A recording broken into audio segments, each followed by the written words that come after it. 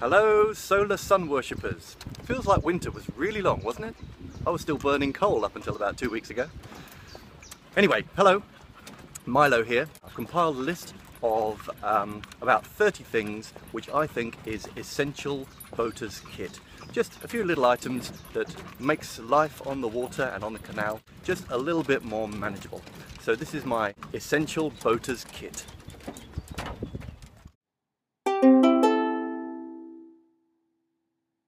The first item is a small compact torch for negotiating muddy towpaths in the dark. You'll probably want to get the smallest, brightest torch you can buy.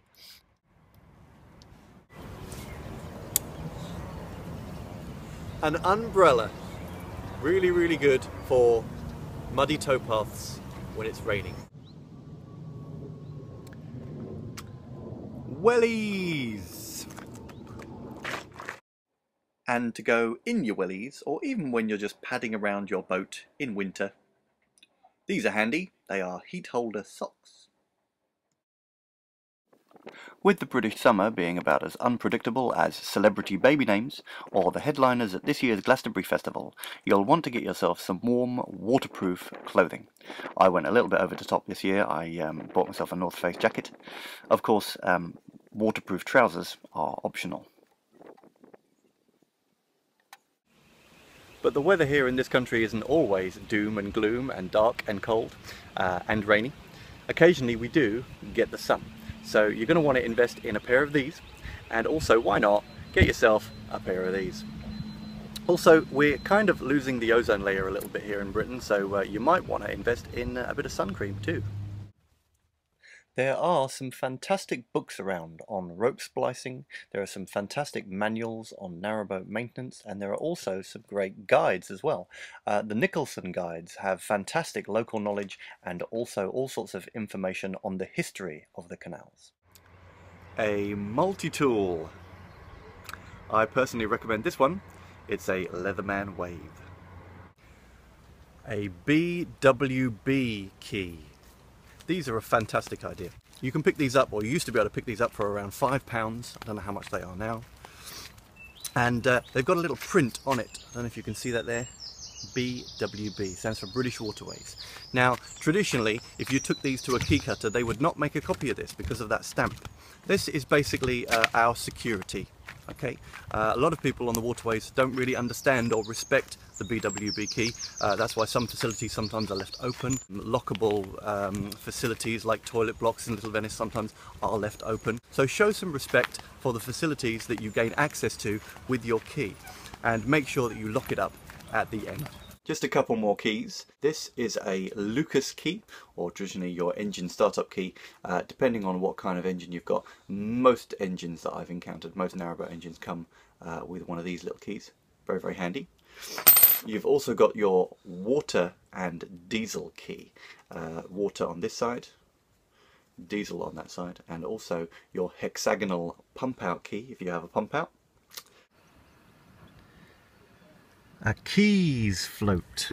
These are really, really, really handy if, like me, you're prone to accidentally dropping your keys in the water when you're at a lock.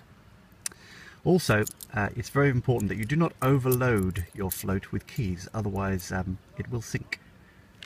You can, of course, add more cork to your float though. This is a champagne cork that I've just added, and there's space for another one there if I'm adding more and more keys later.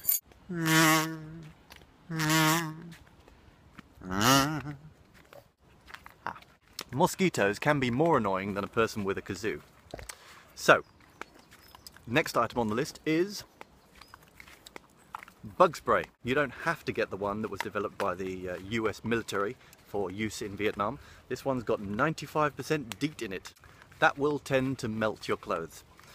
But you can get some nice natural alternatives. This one is from Boots, and it's just a natural sort of citrus sort of thing, and it keeps away midges and sandflies, and most importantly, horseflies. Those things are nasty. Check that out. That is a horsefly bite. Which reminds me, it's also good to put some bug spray on the backs of your hands too. Sally.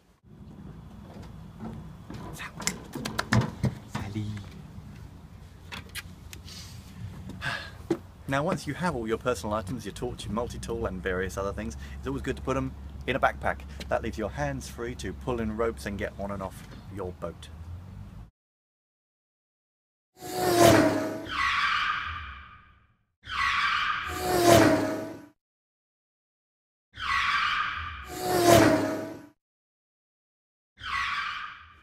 A flat cassette hose is excellent if storage on your boat is at a premium.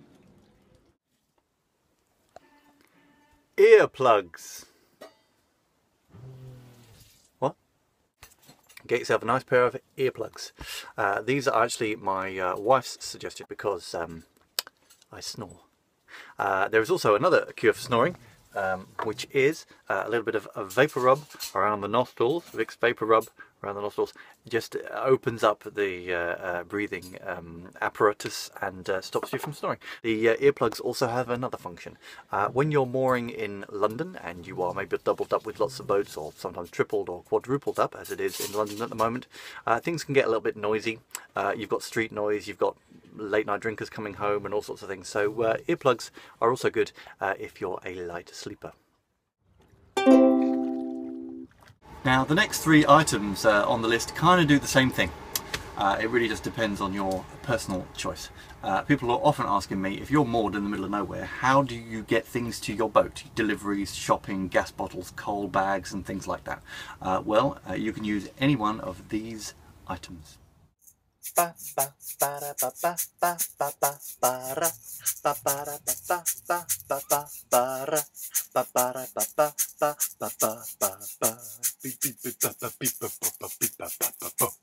There is something you can buy that will basically do the job of all three. It's as simple to use as a wheelbarrow, it's as rugged as a rugged trailer, and it folds down just like a folding trolley, and that is a bike trailer. You can use bike trailers to carry all sorts of things. You can also get a bit carried away, as they are quite expensive. But if you have a bike, it's good to get a bike trailer because they are basically as good as having a car. One of the things that I appreciate about being a boater is that I don't really have a TV. So another item on my list, which is very, very important when you're a boater, is to make sure you have a radio. And now we come to fire. Matches, lighter, or one of these long ones as well. If you have a solid fuel stove, very, very handy. But lighters also have another important function. When your padlocks freeze up in the wintertime, you can use a lighter to defrost them. Don't forget to heat up both the lock and the key, and be careful because when the metal heats up you can burn your fingers. Now you can of course avoid the whole lighter, padlock, key heating up, warming thing by just making sure that as you approach the wintertime you squirt a little bit of WD-40 in all of your padlocks.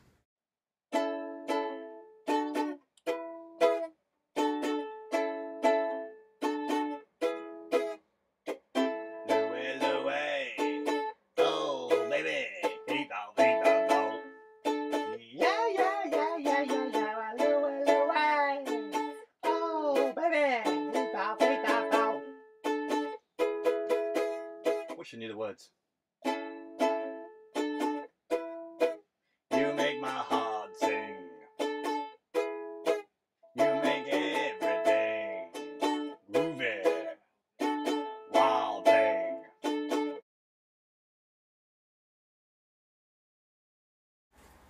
The last item on my list is rum.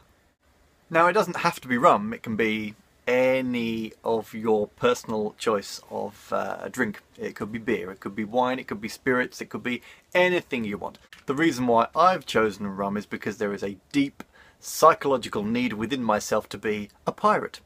I'm kind of getting way off track here. Rum! Here's to rum.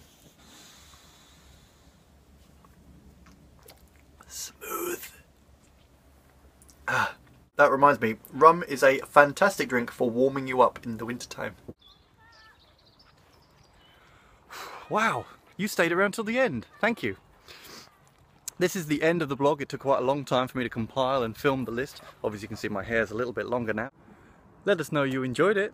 leave 1 or 2 comments. Or just subscribe to my blog if you're interested in seeing other how-to videos or other crazy things that I'm getting up to. Or alternatively, you could just watch another one of my videos. Up to you, totally up to you. Thanks for watching. Bye bye.